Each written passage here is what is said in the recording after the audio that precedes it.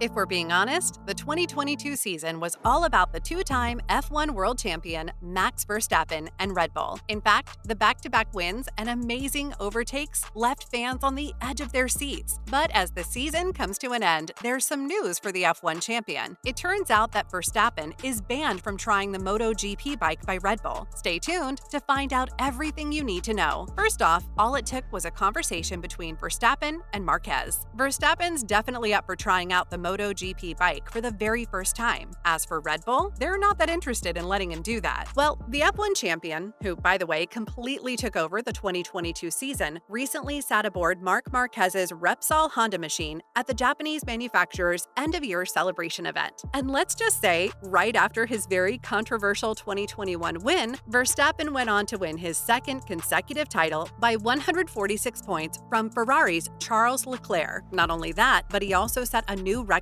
for wins in a season with 15 victories. And while Red Bull's partnership with Honda definitely ended up with the most successful F1 season together, we can't really say the same for its MotoGP teams because they finished the year without a single victory. On the other hand, let's talk about Marquez, who made a pretty impressive return to action right after electing to undergo a fourth right arm operation. And all of this happened to post the Italian Grand Prix at Mugello, where he claimed one pole position and finished in second place at Phillip Island. With that said, teaming up during a karting race at Honda's recent Thanks Day, which they won, Verstappen and Marquez sat down to talk about sports. And well, that was all they needed for the Dutchman to finally want to try a MotoGP bike for the very first time. Following up, Verstappen is banned from trying the MotoGP bike even if it's off-season. In a pretty general conversation about the MotoGP riders, Verstappen said, "These guys are crazy. And if we're being honest, wouldn't you agree with them? Think about it. All that speed on the straights, combined with the horsepower on the bike. Needless to say, it's a pretty thrilling experience that not everyone can handle." As for Verstappen, he said he'd love to try it out one day after he was fascinated by the conversation with Marquez about it. On the other hand, he also revealed that Red Bull isn't really keen on the idea now, so he's not really allowed to do it. And that would make sense if it was during the season, but Marquez pointed out that since it's the off-season, the Dutchman has the time to try it out. In response, Verstappen joked, "Now I can break a leg." After all, that's all he can do, sit on the bike and talk about it. But taking it out for a ride? Nope, that's not gonna happen. And if you're thinking the Formula 1 star might just have to try going slow, do you really think he'd be able to control his need for speed? Or any Formula 1 champion for that matter? In fact, he talked about it as well, saying, "Go slow? I know myself well. If I try, I will push. But the problem is if something goes wrong." On the other hand, he loves to sit back and watch the races on TV too. In fact, he loves how there are way too many manufacturers, and that makes it more exciting when you're figuring out who's gonna win. Not to mention, F1 was pretty competitive last season. Talking about Red Bull, it'll be the first team among the favorites to challenge for the 2023 F1 title. But we still need to see what Honda can bring in terms of a competitive package for the likes of Joan Mir, Marquez, and Alex Rins. On the one hand, Marquez has proven that if he's even the closest to his actual best, then he can definitely go out and try and fight for race wins. On the other hand, Rins already won 2 of his last 3 races for Suzuki. While about 7 riders claimed victories during the 2022 MotoGP Championship, there were at least 5 from Formula 1. And with that, MotoGP recorded wins for 5 manufacturers compared to F1's 3. But let's just say the most significant fact was that Verstappen won the Formula 1 Drivers' Championship with literally 4 races to spare. In fact, it was pretty much a done deal by the 13th race, the final, even before the summer break. By that time, he had 8 wins on the board with an 80-point advantage. As for MotoGP, it went down to the wire. Fabio Quartararo and Francesco Bagnaia were both in the running, with the Ducati rider taking his first title. In fact, he literally won 7 races while Quartararo managed to grab 3 victories. And even though Formula 1 took steps this season to introduce cars that were going to create a tighter grid and more overtaking opportunities, let's just say that instead, it widened the gap between the top 3 and the chasing pack. Coming up, Verstappen needs to pay unprecedented amount for F1's super license. Let's just say Verstappen now holds the record for the most expensive license. And while that might have already been shocking, it's also right after his record-breaking year in 2022. Right before each Formula 1 season, every team and driver needs to pay the entry fees, and the final standings of the season are used for this exact purpose. Every team and driver is going to have to pay the standard amount plus another another amount that's calculated by their World Championship points scored. And not too long ago, we finally got to see the entry fee for all the F1 teams. As for Red Bull, the 2022 Constructors' Champions, they've literally got the highest bill to pay up before the next season. As for the drivers, we're not so surprised that Verstappen's the one out of the lot to pay the heftiest price. Now, let's talk numbers. For the upcoming 2023 Formula One season, the drivers are going to have to pay a base fee of around $11,000.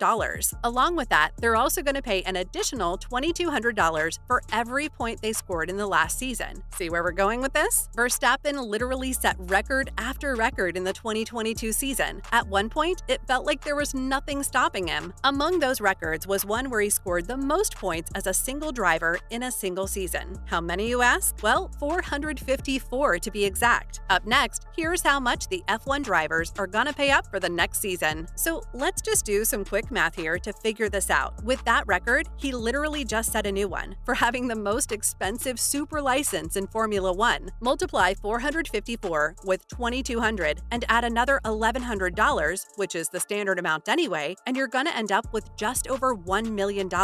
Believe it or not, Verstappen's about to pay this for the 2023 F1 season. Curious about how much the other drivers are gonna pay for their super license in 2023? Well, here's a sneak peek for a few of them. Starting with Leclerc with 308 points, he's gonna be paying $700,000, while Perez with 305 points is gonna pay up $693,000. As for the Mercedes drivers, Russell with 275 points is gonna pay $625,000, while the seven-time champion with 240 points is gonna have to pay $547,000. Moving on, Horner managing brutal Verstappen after clash of opinions. While Verstappen grabbed the title 2 years in a row, it hasn't always been smooth and easy dealing with the F1 star. In fact, Red Bull team boss Christian Horner recently opened up on his working and personal relationship with the two-time champion, and it's safe to say that most of the time, Verstappen didn't really share the same opinion. On the other hand, the 49-year-old Horner enjoys a fruitful relationship with the Dutchman, especially over their last 2 successful seasons, which brought in 2 drivers' titles and a Constructors' Championship crown. It's fair to say that with this much talent and success, you gotta figure out a way to make things work, even if there's a clash. Having said that, there have definitely been a few moments where Horner's patience was tested. And let's not forget the Brazilian Grand Prix incident with Sergio Perez that sparked a lot of questions after the controversy made headlines. Needless to say, the Mexican was literally furious after the 25-year-old absolutely denied giving up the 6th place, even if that meant giving up his teammates' hopes of finishing second in this season's driver's standings. On top of that, when asked about what happened out there, Verstappen said that he had already told them last summer and that he had his reasons that he was going to stand by. In fact, he wasn't entertaining a lot of questions on the subject anyway. Finally, everyone has their eyes on Verstappen for the 2023 season. There's definitely some stubbornness that comes through the F1 driver every now and then, but as for the Red Bull team boss, he stressed the importance of having an honest and open conversation with the two-time world champion, and we think you'll agree that Verstappen is definitely pretty straightforward. In fact, Horner talks about how the F1 driver appreciated the honesty and absolute openness. Just hear one of his radio transmissions, and you'll see what he's talking about. Having said that, after 2 consecutive wins, everyone knows that Verstappen's on to grabbing the 3rd title. Obviously, there's quite a lot of competition on the F1 grid, but how threatened is he anyway? It all started with his controversial 2021 win that many people still can't manage to accept, while his 2022 season was just him setting one record after another. Clearly, there's quite a lot of passion and talent here. So we guess we just gotta wait and see if this translates into another win for the 2-time world champion in 2023, or if someone else might overtake him this time. That's a wrap for this video. What's your take about Max Verstappen being banned from trying out the MotoGP bike by Red Bull? Let us know in the comments below. Make sure to give this video a thumbs up and subscribe to our channel for more videos like this. See you in the next one.